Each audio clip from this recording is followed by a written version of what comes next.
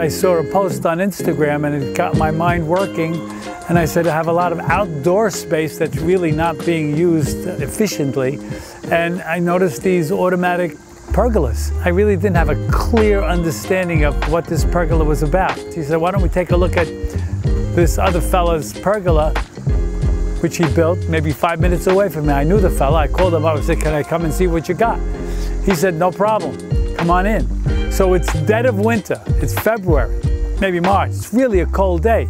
My wife and I go to this other fella's house. We go in the backyard and we see him sitting in the pergola with 4 friends, smoking cigars with a rug on the floor.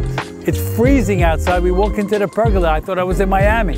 The pergola was done beautifully. It was insulated well. He had lights that gave adequate heat, lamps that gave adequate heat. I was sold right then and there. The pergola itself is solid like a brick structure. Then we had some issues like anything else, a punch list.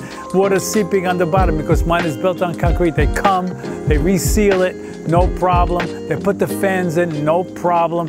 They made certain adjustments to the pergola brackets that we needed in order to have the pergola suitable for a Jewish holiday called the Feast of Tabernacles, otherwise known as Sukkot. What a pleasure that's going to be. And then after the 2 first days of the holiday are concluded, we don't have to empty the sukkah of all the furniture and all the chairs because of maybe inclement weather. We just close the louvers on top and we're sealed from rain. They make it further convenient because they have an app which you can put on your phone in which you can control all the various elements, the fans, the shades, the louvers.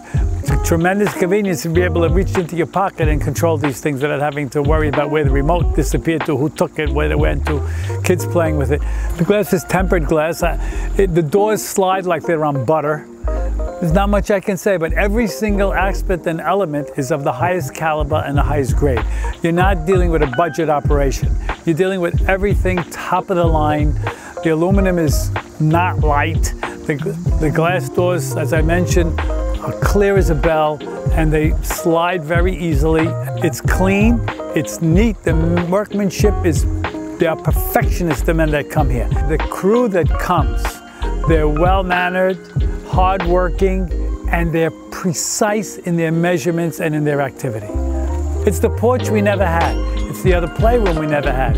It's the other den that we never had. So all in all, we are just so pleased.